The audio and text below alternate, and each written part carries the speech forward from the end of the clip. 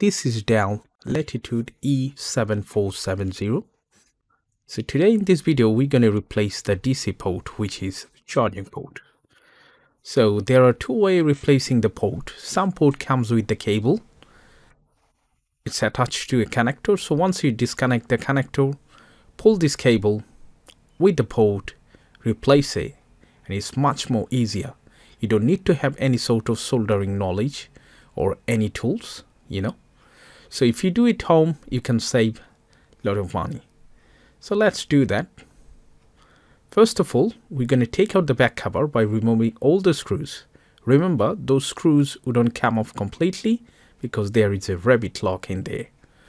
And then we're going to disconnect the battery first before we touch into the motherboard.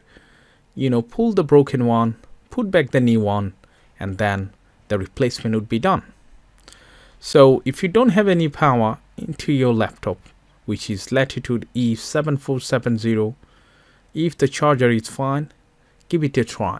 Okay, if you treat that way, that might help to bring back the power into the laptop. Okay, so let's start. So you should have some basic tools included: flat opening tool, metal, plastic, Phillips screwdriver, tweezer, and right replacement. So let's remove the screws.